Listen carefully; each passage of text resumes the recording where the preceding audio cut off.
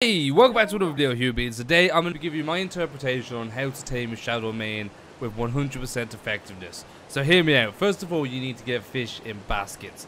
So step one is fish in baskets. I'm going to show you two ways how to do that. But before we get into that, I just want to say make sure to hit the like button, subscribe to become a human being, and check out the Patreon if you want to support the channel. Really appreciate you all. Let's get into this. So fish baskets you can learn pretty early on.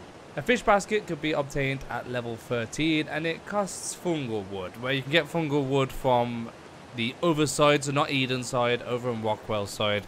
You can get fungal wood pretty easily, fiber and thatch. Now what you want to do is collect fish. Now you need big fish. I think it's 1.5 times and up will give you the best percentage tame. So two methods for this. The first one is you get piranhas that chase after you. So what happens is you place down your little baskets. So if you put them here, really put like 2 or 3 baskets here, like so. Then you go into water where you know there's some piranhas. There we go, piranha coming after me. And what you do is you let them piranhas bite you. Now I am in creative mode for testing purposes. Basically you let the piranhas bite you, you go up to this and you can see trapped piranha. Oh, okay, it's eating it. There we go, filled basket. So you get a piranha in the basket. Now the idea is, which I wasn't shown very well there, is that you need to stand in front of the baskets. So when the piranha's coming at you, the best thing to do is to stand in front of the basket. There we go, a couple more piranhas. So we're going to let them nibble at us. When they get close, pick up a piranha, pick up another piranha. There we go, you have 2 piranhas. So that's one of the easy methods. So you let the fish come to you.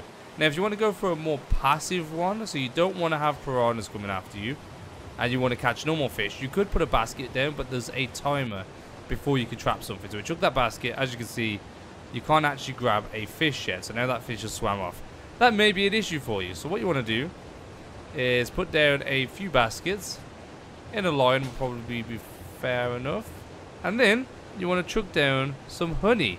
Now if you put honey in a slot, so for example we're putting honey into our last inventory slot, and then you're in the water and you press that inventory slot item, you'll chuck the honey on the floor.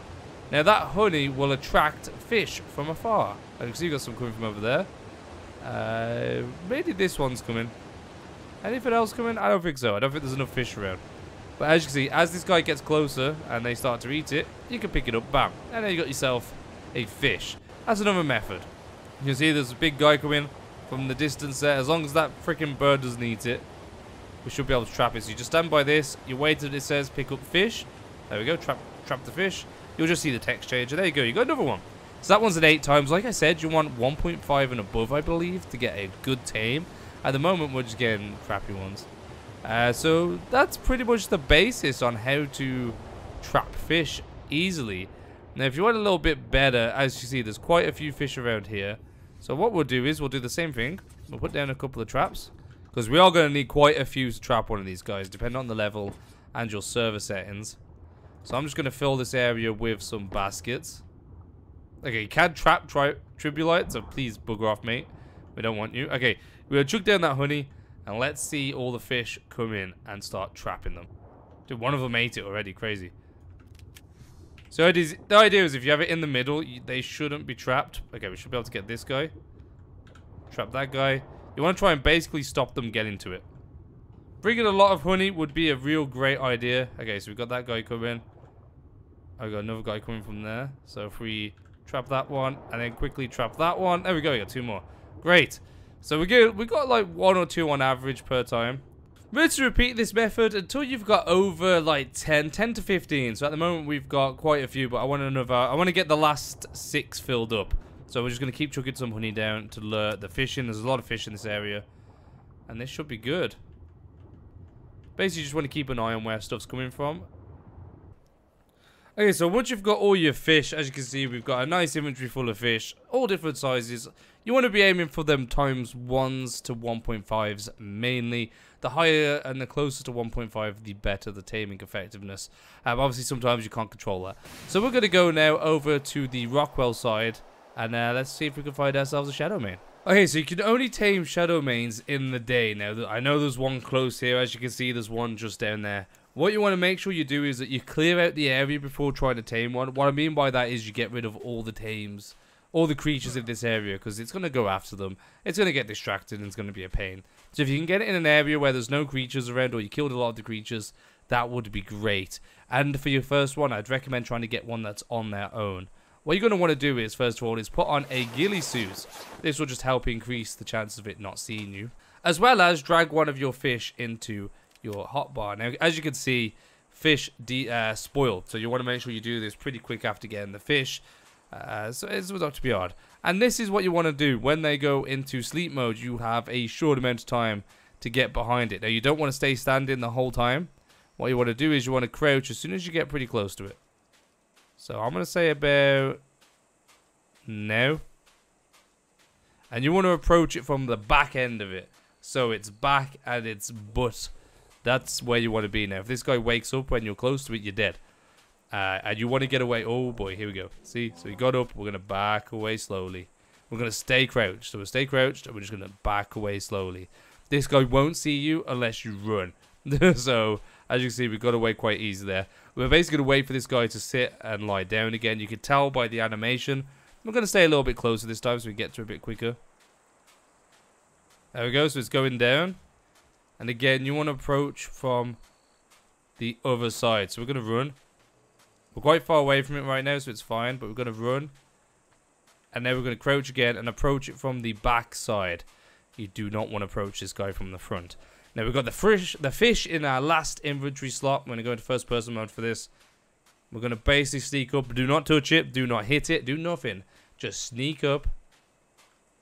Feed it. And back away slowly. So it goes invisible.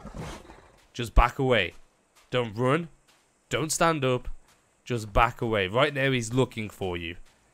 And you want to get away from him without standing up. So when you think that you're at a good enough distance from it, you won't know this. You can open up your inventory and go to the Tame, and you can go and track that Tame. As you can see, he's over there, so you can stand up. Feel good. You can stand up. If you're about 50 meters away from them, you can stand up. As you can see, he's came out of being invisible now, which is good, and he's going back into sleep. It becomes a lot easier now. You've got this, so you want to get behind it. Okay, so you're behind it. We're going to crouch at about 25 meters. Make sure you restock your guy. So we're going to restock with a fish. I'm going to just sneak up behind it and give it a fish again. Again, as soon as you've done that, back away. Stay crouched and back away. You've got your ghillie suit. It shouldn't see you. You can see it though. It's a little bit scary, this. Okay, so you see it bouncing around. It's looking for you. This is why you want to kill creatures in the area, because this guy will just run around looking. Just stay crouched. I mean, if you need to, if you feel a little bit nervous, once you're about 50 odd meters away, you can run. Obviously, we're not 50 odd meters. So around about now we are. But I'm going to start making my way back because I know that he will probably rejuice himself in a second. Let's put in one of the big fish, the 1.2 fish. Okay, he's got back up. That means he's going to go back to sleep now. And lucky for us, he has got his back turned to us. So again, with his back, we're going to take that off for a sec. You want to make sure that you're not coming in straight from the back. It's more like the butt end. So you want to be at the back, but at the butt. And you're going to make your way in like this. We're at the back and the butt. We're crouched. I'm going to put these back on so when we get there, we can feed it. Oh, we got up. Okay, just back up, back up. That was unlucky. Oh, and it saw me. So you're dead, bro. If this happens, it's all over. Just pray. Pray that the Lord will see you. What I'm going to do right now is just... bloop. Now, you would have lost a bit of taming effectiveness from that. Just a little. Just a smidge. And as you can see there, we spooked it, so our taming effectiveness went back to 0. Now, if you wake them, your taming effectiveness goes to 0. So we're back to square one. You're back at square one. I mean, it happens. So you basically, all you got to do is start again. With half a ghillie suit. As you can see, because we woke it up, it's going to flee. But, I mean, it's not too bad. It's stuck anyway. What happened there was, if you're wondering, why did I get caught there? It's because when I fed it, or when it woke up, I didn't feed it, obviously, so I didn't get enough time to back away, and I was too close. So you really got to be quick, but you also want to be careful. There we go. So we're going to just feed it again. Back it away slowly. This time, because it does the stretch when you feed it, you got time to run back, and then as you can see, we're away from it. It's running the opposite way. So let's just chuck that back in. And with this time, we will feed it. We've got like another 1.2, which gives a much higher effectiveness, as you can see. like taming percentage. So the effectiveness should be still pretty high. Yeah, 99%, which is, yeah, pretty high. But the bigger the fish, the less fish it takes. Okay, it has crouched. I don't know if we're going to get there in time. You don't want to wake it, so about 50 you want to slow it down. And about 30 you want to crouch. And when you come in. Now, it depends how comfortable you're feeling. I don't feel very comfortable. I'm hoping this will tame it, though, if we get there in time. There we go. And we tamed it. So we had 1.2, so it only took 2, as other ones took 3. Now this guy's tamed, and it's all yours. I'm not going to go over abilities in this one, because you should know the abilities, and I made a video on it already. But that is how you tame a Shadowmane with 100% effectiveness. And I even showed you my fail situation, so how to recover from a fail. So there you go, that is the Shadowmane. Thank you all for watching, hope you enjoyed. Make sure to like button, subscribe to become a human being, and I'll see you in the next one.